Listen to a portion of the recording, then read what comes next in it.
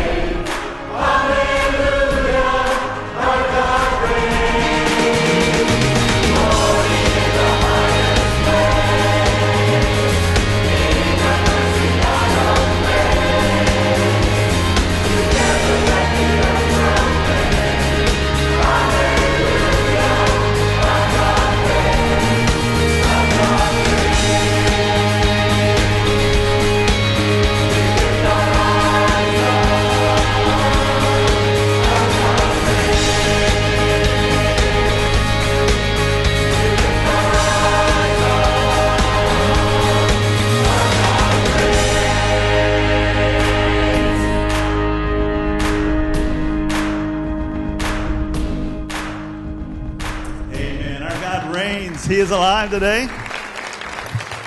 We lift our eyes up before Him. We ask God, how can we serve in your name, Father? Look at the scripture that we're going to talk about today. Your attitude should be the same as that of Christ Jesus, who, being in very nature God, did not consider equality with God something to be grasped, but made himself nothing, taking the very nature of a servant, being made in human likeness, and being found in appearance as a man, he humbled himself and became obedient to death, even death on a cross. The ultimate act of servanthood for his children. What if we actually took to heart God's teachings on servanthood, being a servant to our brothers and sisters in Christ? That's what we've been learning about. What a difference all those things can make. So I want you to watch, and let's share together this video really quickly.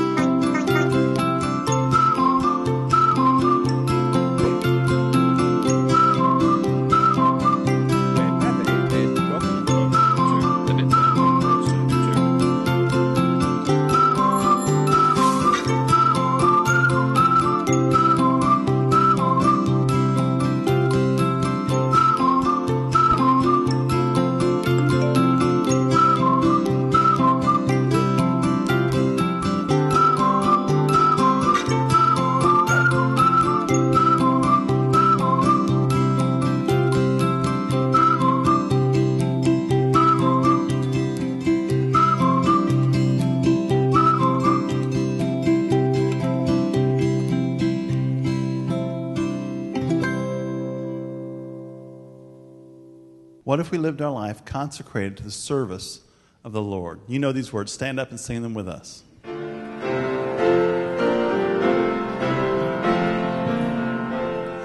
Take my life and let it be consecrated, Lord, to Thee. Take my hands and let them move at the impulse of Thy love, at the impulse of Thy love. Take my feet and let them be swift and beautiful for Thee. Take my voice and let me sing, always only for my King, always only for my King. Come, O Christians, be committed to the service of the Lord. Make your lives for Him more fitted, tune your hearts with one accord. Come into His courts with gladness, each His sacred vows renew. Turn away from sin and sadness, be transformed with life anew.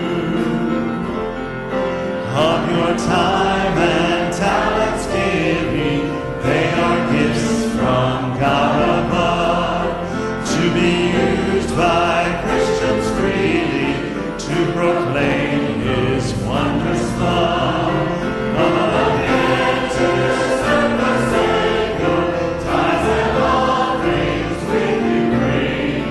In the work with Him thy payment, and with joy His praises sing. There are so many folks that you look around and you see the needs, but very often you think, well, I'm one person, what can I do?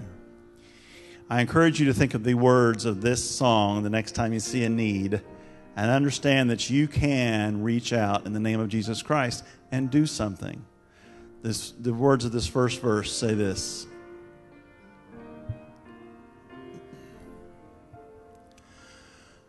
Out in the highways and byways of life, many are weary and sad.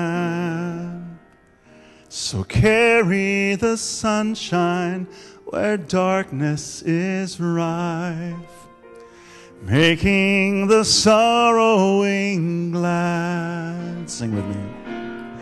Make me a blessing. Make me a blessing. Out of my life. Out of my. Let Jesus shine. May Jesus shine. Make me a blessing. Oh, Savior, I pray. Make me a blessing to someone today. Sing those words again. Make me a blessing. Give as 'twas given to you in your need. Love as the Master loved you. Be to the helpless a helper indeed. Unto his mission be true. Make me a blessing. Make me a blessing out of my life. May Jesus shine. Make me a blessing. Oh, Savior, I pray. Make me a blessing to someone to sing it again. Make me a blessing. Make me a blessing out of my life. May Jesus shine. Make us a blessing. Make me a blessing. Oh, Savior, I pray. Make me a blessing to someone today. Amen. Make us a blessing, Lord. Pray with me. God, Father, thank you that we can ask in your name to make us a blessing to someone else.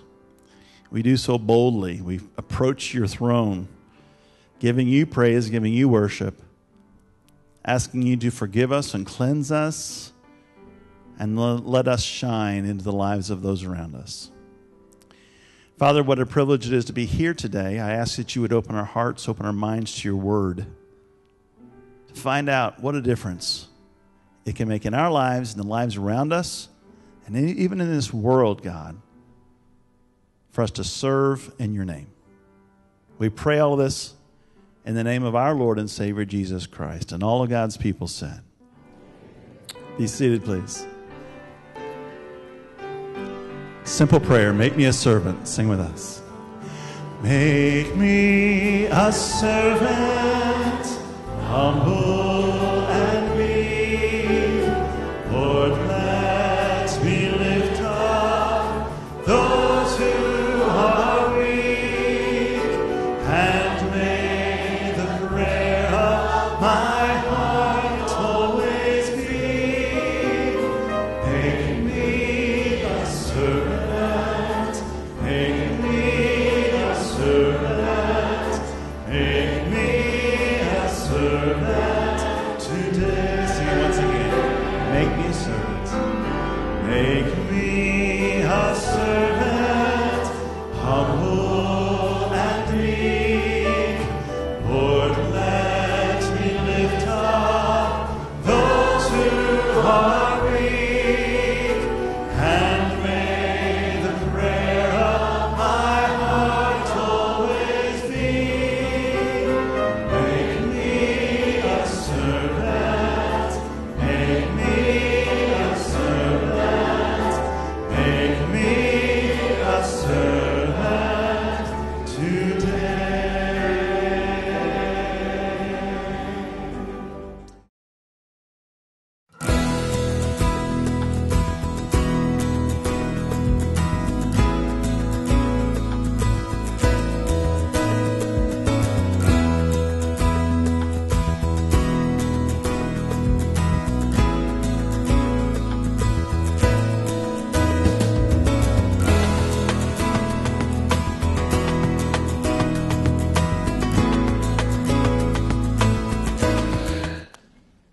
Dr. Elton Trueblood was a leader, a Christian leader, a couple of generations ago, and a well-known writer. In fact, I'd studied one of his books in college, a philosopher, a professor. We had him as a guest at Milligan College when I was vice president, and I was thrilled that he was going to come and be with us. We put on a banquet in his honor one evening, and at the head table sat the president and his wife and Dr. Trueblood and his, and Joy and I were there. And he was making small talk with me. He asked me, what does a vice president do? And I muttered something incoherent, I know, trying to impress him. I noticed as the meal went on that his teacup was empty. So I got up and took his teacup and went over and refilled it and brought it back to him. And he said, now I know what a vice president does. Well, he was right. Vice president, stand in for, probable successor to the president. But in the meantime, mostly a filler of teacups and a runner of errands and the understudy and gopher for the president, whose job it is to ease the president's load, to make the president look good. He is, in fact, a servant. We want to talk this morning about what a difference your serving makes, especially as a part of the body of Christ, because this is rather different from elsewhere in the world, in that the only way up in this organization is down. And Jesus makes that very clear in the passage that we're going to look at this morning. We've been reminded periodically of the importance of random acts of kindness. And it's a good reminder, just like our Love Month is a good reminder for us that our task is actually to be in the community, to be serving the community, in very actively involved in loving God and loving one another. Random acts of kindness are a good starting place. But this sermon is not about random acts of kindness, because the passage that we're going to look at, well, there's nothing random about what Jesus does at all. The setting is Jerusalem. It's the annual Passover festival for the city. Jesus has made the arrangements to have a room in which he could host the meal for his disciples. And, well, we pick the story up in the 13th chapter of John, beginning with verse 2. The evening meal was in progress. The devil had already prompted Judas, the son of Simon Iscariot, to betray Jesus. Jesus knew that the Father had put all things under his power, and that he had come from God and was returning to God. I want to pause right here, because John is stressing something pretty important about our voluntary service. We don't do it. We don't do these acts of kindness under compulsion or as an attempt to bolster our sagging ego. We're not trying to impress anybody. Jesus has nothing to gain from what he is about to do. He knew who he was. Jesus knew that the Father had put all things under his power, that he had come from God and was returning to God. He's about to do the work of a servant. There's nothing in it for him. But this is not the act of a weakling or a nobody, which is what some people think servants are. No, the Apostle Paul understood this very clearly. We've already looked at Philippians in this service, but I'm going to come back to it. I'm going to come back to it again. In your relationship with one another, have the same mindset as Christ Jesus, who, being in very nature God, did not consider equality with God something to be used to his own advantage. Rather, he made himself nothing by taking the very nature of a servant. Being made in human likeness and being found in appearance as a man, he humbled himself and became obedient to death, even death on a cross. Nothing random or casual about this at all. Today we'd probably say that Jesus is demonstrating a lifestyle here, a lifestyle choice. It's a deliberate decision not to go through life in first class, not to be demanding the chief seats, not to insist on the head of the line, not having to be in the spotlight. In fact, it means not looking out for number one. not manipulating everything to my own advantage, not being served. The only way up in this organization is down. So he got up from the meal, took off his outer clothing, and wrapped a towel around his waist.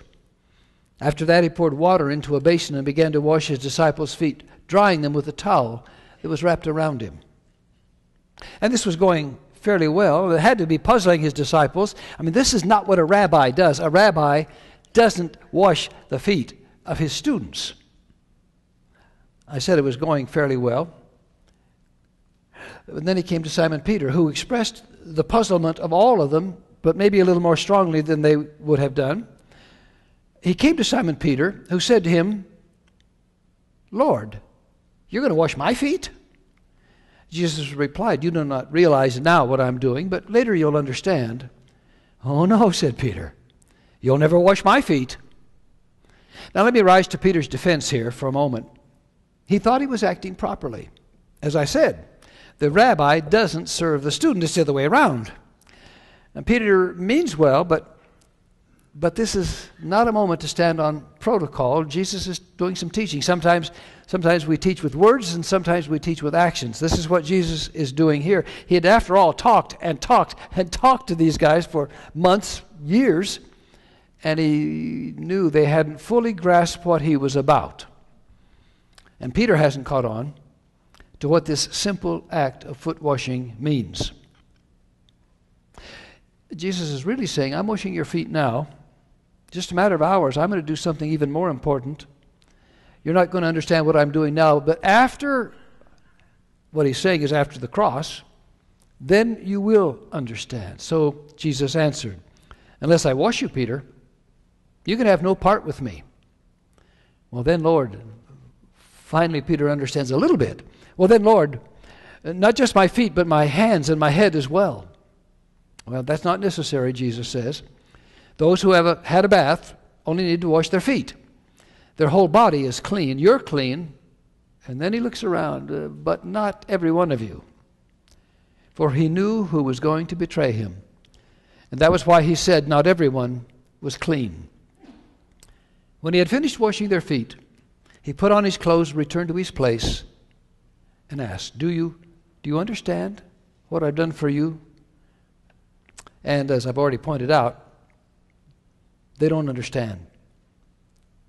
But Peter, who probably even yet doesn't fully understand, changes his tune, because it's not a matter of understanding, it's a matter of being obedient. And so he says, wash me, wash all of me. You're my Lord, you're my teacher. And Jesus responds, you call me teacher and Lord, and rightly so, for that's what I am. Now that I, your Lord and teacher, have washed your feet, you also should wash one another's feet. I've set you an example that you should do as I have done for you. Very truly, I tell you, no servant is greater than his master, nor is a messenger greater than the one who has sent him. Now that you know these things, you'll be blessed if you do them. This is a very serious moment for the group. He's calling them servants. Now, not just servants. The lowest kind of servant. In Jerusalem at that time, if you had any money, had enough money for more than one servant, there was a hierarchy, a pecking order among the servants. And the job of the lowest of the low in that pecking order, at the bottom of the totem pole, if you please, was the servant who washed feet. Now you kind of have to picture this. In those days, people got from place to place by walking. There were no bicycles, there were no taxis, there were no cars. They didn't walk on concrete, they didn't walk on asphalt. They walked in the dirt. So when they arrived, they may have started out from home clean, but when they arrived for the banquet, their feet were dirty. If it had been a long day and they were hot, it would have been that they had very grimy feet. And it was the job of the lowest servant to cool their feet, to wash their feet, to clean their feet. It wasn't a pleasant job. And for these disciples to watch their rabbi doing that job, it was shocking. It's beneath his dignity. Now that doesn't inspire confidence. Who wants to follow a servant? We want our leaders to be impressive, commanding. a presence. Joy and I were in Korea. We were guests of several Korean university presidents. I was working as president of our university to try to have some reciprocal agreements. She and I were treated like visiting royalty. Everything was done to make us comfortable, to make us feel important. You could adjust to that kind of treatment. But what I noticed was how the presidents were being treated. Everywhere they went, they had an entourage with them. I never saw a president open his own door, carry his own papers or briefcase, move his own chair, drive his own car. I was so impressed that when I came back home, I decided I was going to be a president like those presidents. And I would stand before the door, and nobody opened it. Get in the back seat of the car and went nowhere. We've got a lot to learn from the Koreans, I have to tell you that. No, we don't. We have our own way of ignoring Jesus' example. I just finished reading a biography of General Dwight Eisenhower, who was the supreme commander of the Allied forces in World War II before he was president of the United States. It was interesting how important titles were in the military world. He had to be the supreme commander because that meant there could be nobody higher. But then he had to be concerned about the titles of the generals who worked under him so that those who were comrades in arms from France and England would understand that our guys were as good as their guys and had as much power. That's just not a concern of the military. It's interesting in the corporate world that we're more familiar with. You'll notice if you go into the offices, there's a pecking order, and it's very obvious what the symbols are that define the pecking order. This person over here only has one chair by his desk, but this person over here has two chairs. Obviously, that person is more important than that person. And this person over here has a window, and this person over here doesn't. Now, this strikes close to home because when I started teaching at Emmanuel, they put me in a little closet-like room with no window, which said to everybody who came on that campus, this guy's he's a newbie, he's not as important as these other people. They have windows. So I lobbied. I now have a window. Now my window, unfortunately, is in the closet-sized room off of my office proper. But Joy helped me out. She bought a nice big mirror. And we put that mirror up against the window in the closet. And if I sit here, I can look outside. I have a window. I read of a CEO, top dog, who before he moved into his office, had the carpenters come in and put a floor 2 inches higher in his office than anybody else had. Because he's important. And he wants the symbol of authority. When you come to this passage and you read what Jesus is doing, and you're from a country like our country in which status symbols really do matter, you understand something of what the disciples felt when they watched their Lord and Master, their rabbi, cleaning feet.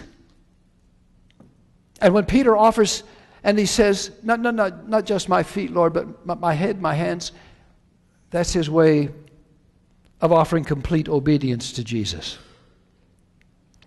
Now, a couple of chapters later, we've been in chapter 13 of John. A couple of chapters later, same occasion, same dinner, Jesus offers some further insight into what is going on here. And he says to his disciples, "Remain in me, as I also remain in you. No branch can bear fruit by itself. It must remain in the vine. Neither can you bear fruit unless you remain in me. I'm the vine, you're the branches. If you remain in me and I in you, you will bear much fruit. Apart from me, you can do nothing. But if you do not remain in me, you're like a branch that is thrown away, withers. Such branches are picked up, thrown into the fire, and burned. If you remain in me, and my words remain in you, ask whatever you wish, and it'll be done for you. This is to my Father's glory, that you bear much fruit, showing yourselves to be my disciples. What he's saying is that when we're willing to go down in this organization, when we're willing to stoop in service, we're not doing that on our own power. We're not serving one another in our own power. We're not bearing fruit in our own power. We've got a relationship here, a partnership with the Holy Spirit, as close as that of the branch and the vine. What a huge difference this makes. And when you understand that you start with these random acts of kindness even, a love month even, and then you move into a more deliberate lifestyle choice of serving, and are experiencing what it is to be kind of caught up in a power greater than your own, then you realize that the relationship is changing. And Jesus touches on that in this same 15th chapter, beginning with verse 14. You're my friends if you do what I command. I no longer call you servants, because a servant does not know his master's business. Instead, I've called you friends. For everything that I learned from my Father I've made known to you. You didn't choose me.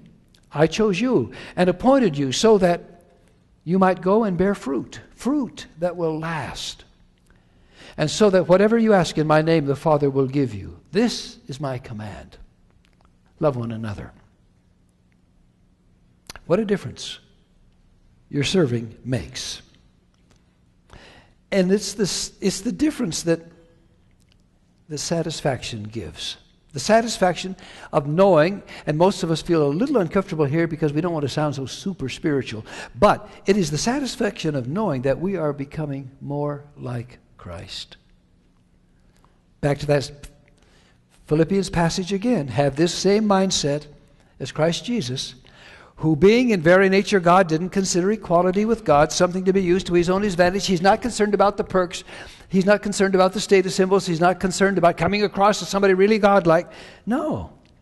Rather, he made himself nothing by taking the very nature of a servant, being made in human likeness. I'm feeling very self-conscious as I preach this sermon this morning. Something happened yesterday. I attended the wedding for Ben Carpenter and Corey. Ben is the son of Stephen K. Carpenter, our missionaries to Mexico, and the grandson of our Jim Carmichael. And it was a lovely, lovely wedding, and I was out in the lobby chatting with Clorinda Jeans when a third party walked up and disturbed the conversation. Now, this third party has been a problem to me ever since I started here. His name's Gene Wigginton. Some of you know him. I only put the pieces of this together later, and the truth is, Gene knew what I would be preaching on today. Service, stooping, helping others. So he walked up to us, and I am persuaded, now he denies it, I am persuaded that he deliberately spilled his coffee on the floor and then watched me. Well, I too knew what the sermon was going to be today, so I had no choice. So I began running around the lobby trying to find a napkin, trying to find towels, trying to find something. I never succeeded, by the way. Clorinda, who was smarter than I, saw the gifts on the table, and she pulled out some of the stuffing, the tissue, the stuffing, and so when I got back, she had got that. So I got down and I wiped it up. Gene Wigginton didn't offer to do anything.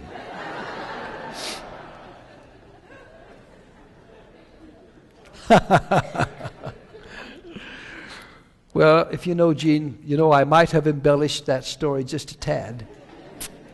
I'm not going to embellish the next one. John Madding. I was in high school with John Madding. He was a year or two older than I was. We graduated, we parted, didn't see him for decades. And then when I was preaching out in Mesa, one day he and his wife Beverly showed up and they became members of our church. I mean members of our church. The kind of members who, whenever the door was open, there they were. Never in the spotlight, never asking for anything, always looking for a job to do behind the scenes, always Well, kind of being the glue of the organization, if you please, the kind of people you can't get along without. I admired them so much. We have some people like that in this church, as you know. One day, I caught him by himself. I thanked him for what he was doing in the church, and he used that as an opportunity to explain himself. And this is what he said. He said, "You remember that time in the Bible when Jesus raised Lazarus from the dead?" I said, "Yes." He said, Remember that there was a stone in the opening to the tomb?" And I said, "Yes."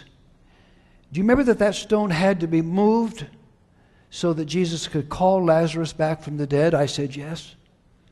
He said, "Well, this is how I see it. I'm the guy who moves the stone so somebody else can perform the miracle." I don't have to tell you what I think about John Madding. Think of all the instances in the Bible where our eyes are focused upon Jesus, our eyes are impressed by our minds are impressed by the miracle, and we forget all the people that helped bring it about. For example, yesterday, Ben's aunt, Linda Sweeney, read the scripture. The scripture she chose for that wedding was the wedding feast of Cana of Galilee, where Jesus turned the water into the wine and made a lot of wine, and the water jugs had to be filled. And it hit me because I was concentrating on this sermon. It hit me, all those servants who had to bring the water, who had to fill the jugs, who had to do the labor. Or you can go to the occasion when Jesus fed the 5,000 on the hillside. I've been to that hillside where they think that took place. And it's true, he multiplied the loaves and the fishes, and all of those people got fed, but somebody had to carry the food to them. Somebody had to clean up afterwards. People who do the work so the miracle can take place. Or the paralyzed man. Jesus teaching in a crowded room, and his teaching is disturbed by some noise overhead. And pretty soon dust and plaster or whatnot is falling down. And an opening appears up there, and there are 4 guys, and there's a paralyzed man that they let down and put him before the feet of Jesus. And our eyes are on Jesus, and our eyes are on the paralytic man that now gets up and walks. My eyes are still back up there, those 4 guys that did all that work so that somebody else could perform the miracle. That impresses me. I was so proud of us last week when we had the awards that were given here to 4 of our long-time workers in this church. 4 long-term, behind-the-scenes workers that we finally got to say thanks to. What a difference they make in this church. Well, if you've been following the movement here, there's one last thing I want to point out about servitude, and that is we do it long enough, we do it in the Spirit of Christ, and we're attached like the branch to the vine. Our servitude turns to friendship. So Jesus says, "You're my friends if you do what I command. I no longer call you servants, because a servant does not know his master's business. Instead, I have called you friends." The relationship has deepened into deep friendship. Now, as I've been talking to you, I've had another foot washing scene in mind. It happened out at Emmanuel a couple of years ago. I walked into the chapel, and right in front of me, I saw my grandson-in-law, Tom, and his son, Elias. Elias, 3 years old. So I went to sit by them, of course, to sit by Elias. And only then did I look down to the front of the chapel, and I realized we were going to have a very special service that day, a foot washing service. I think that they do it every year or 2 out there. And when I realized what it was going to be, I leaned across Elias and asked his dad, "May I have the privilege?" Tom's always gracious, and he said yes. So we took off our shoes and our socks, and Elias and I, when the time came, walked and got in line with the students and the faculty. made our way down to the front. When it was our turn, Elias climbed up on the chair down there, and I knelt. I can get down fairly easily. There's a greater challenge going in the other direction. And I took the towel, and I held in my hands those precious, unflawed 3-year-old feet, and I washed them, patted them dry, giving thanks. And then we switched places. And Elias climbed up on the chair. And that conscientious child, gently, tenderly, with his soft hands, washed my ugly, old, arthritic, nearly worn-out feet. I've seldom been so moved by a simple act. And then he carefully, responsibly patted them dry, took my hand, and we went back up to our seats. What a difference your serving makes. In that moment, the generations that separated us evaporated. In that moment, other distinctions vanished. We were no longer old man, child, person with position and authority, child with neither. We were no longer giver and receiver. We were two servants without any other agenda but to serve one another. And in that serving, we became, without speaking a word, we became friends. So you see, Dr. Trueblood, the job of the vice president is to refill teacups. But what you don't understand, Dr. Trueblood, you don't know this. I've been serving this president many years before that evening. When he was a pastor out in Oregon, I was his youth minister. And then when he became the pastor of this church here many years later, we came and he was my pastor and I was a member trying to help. And then he became president at Milligan College and I was a professor working for him, serving under him. And then vice president, filler of teacups. But more importantly, and this is what Dr. Trueblood couldn't have known in that moment, the long service over the years became friendship. I still had foot washing type jobs to do, and I did them. I was okay being a servant, but I was serving my friend. You are my friends if you do what I command. I no longer call you servants because a servant doesn't know his master's business. Instead, I've called you friends. What a huge difference your serving makes.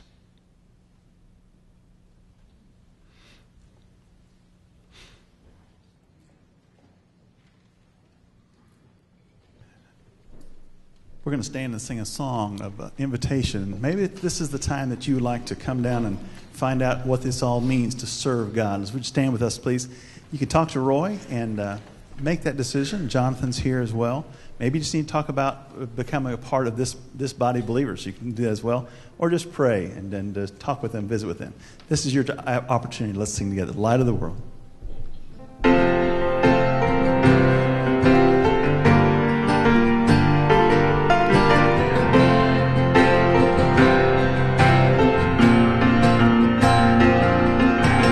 Light of the world, you step down into darkness. Open my eyes, let me see beauty that made this heart adore you. Hope of a life spent with you. So here I am to worship God. So here I am to worship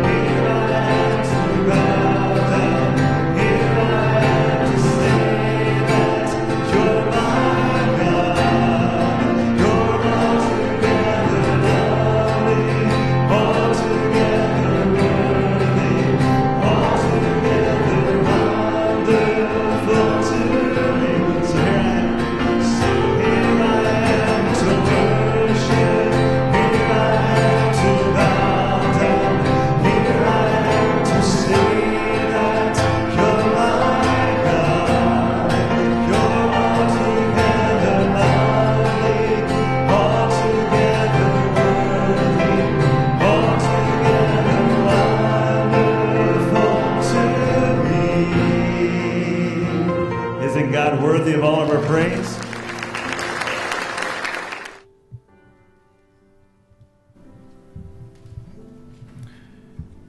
We're in the season of Lent, a time of preparation where the church looks toward the highest point of the year, which is Easter, coming up in a few weeks. During Lent, we spend a lot of time reflecting on the humanity of Jesus. It's a reminder that the physical plays into this journey just as much as the spiritual. And yes, it's true that the work that Jesus did on the cross couldn't be done by a mere human. But if we miss out on the fact that God became human and lived among us, we'll miss out on the power behind the death, burial, and resurrection. If we forget that Jesus had siblings, if we forget that Jesus had and lost friends, if we forget that Jesus worked for money, paid for food, and even had to pay taxes, right? Even the Son of God couldn't get out of paying those. If we don't recognize these things, then Jesus becomes some disconnected figure, this ideal that we can't really attain. Everything changes when we're reminded that there's a physical side to all of this. As we gather around the table today, may we consider the humanity of Jesus. As we reflect on the ministry and sacrifice of Jesus, may we celebrate the fact that God became a human and shared in our experience so that we could be redeemed.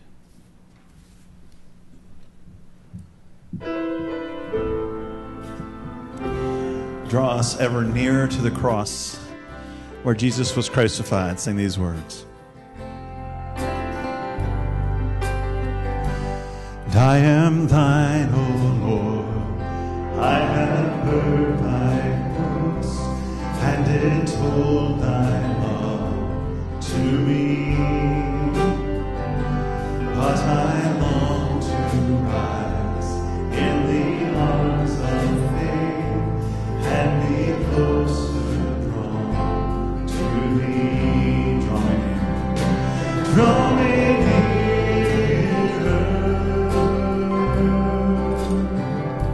To the cross where thou hast died, and draw me nearer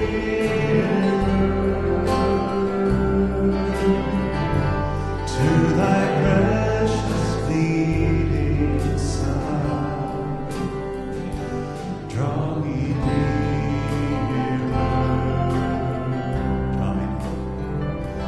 draw me nearer.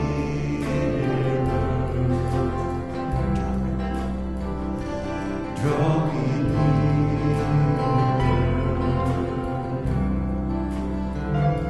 Draw me nearer.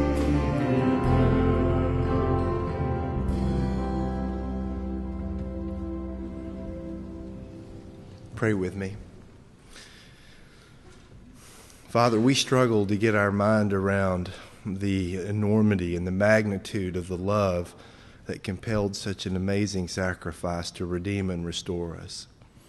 In these moments, Father, we come to your table as your children, as brothers and sisters, asking, Father, for to connect with you here and to be changed. We pray this prayer in your Son's holy and mighty name. Amen.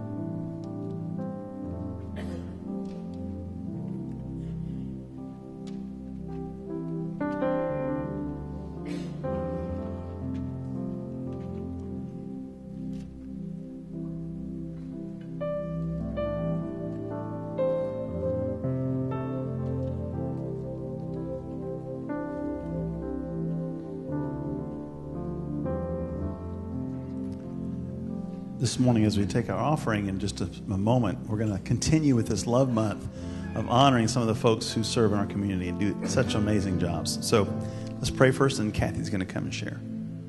Our Father, we do thank you that we can even be serving through these tithes, these offerings that we bring to you, but we also offer them to our neighbors, to folks around the world that we don't even know, so that they might hear the name of Jesus proclaimed, so they might be clothed, so they might be fed and sheltered. God, thank you that we can serve in this way as well.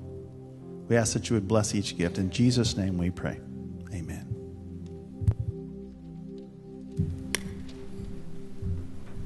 As the plates are passed, please take one of these cards. Just like we did 2 weeks ago, we are honoring and recognizing a group of professionals that serve our community. Today we want to give honor and recognition to the men and women of our Public Works Department. I want you to take one of these cards, write a note of thanks and appreciation. If you don't know who to mail it to, if you will drop it off at the Love Month sign-up table, I'll be sure that they get them. I'm sure you all appreciated having the roads plowed when we had snow last week. Well, that's Public Works. And this group of servants works tirelessly behind the scenes. But if they don't show up for work one day, we would notice. I want to share a video this morning of what it would look like a day without our Public Works.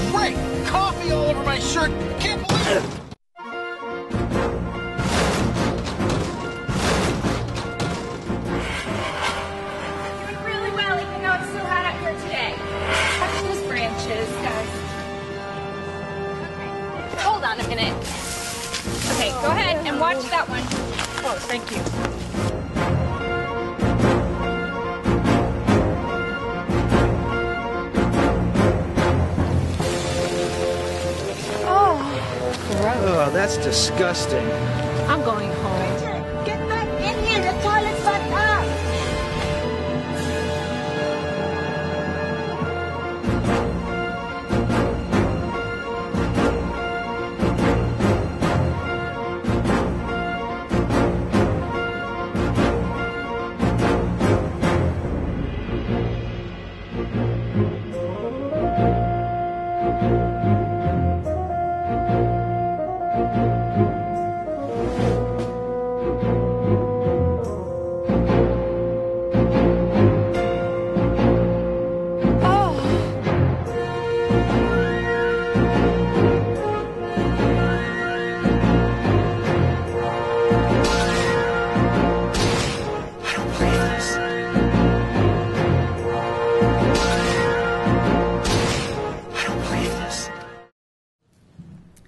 I'd now like to ask if you have served or have served in our City Public Works Department in engineering, street traffic, solid waste, or administration. Would you please stand so we can recognize you?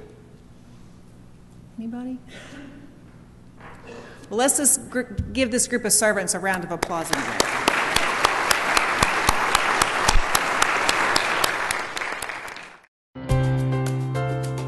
Thank you for joining us for this presentation of worship at First Christian Church in Johnson City, Tennessee. We're grateful for this opportunity to minister to you by way of television, and you're invited to be with us in person at any time. Our worship times and much more information about First Christian can be found on our website, www.fcc-jc.org, or you can call us at 423-232-5700. The church is located at 200 East Mountcastle Drive in Johnson City, Tennessee. This has been a production of First Christian Church Television Ministries.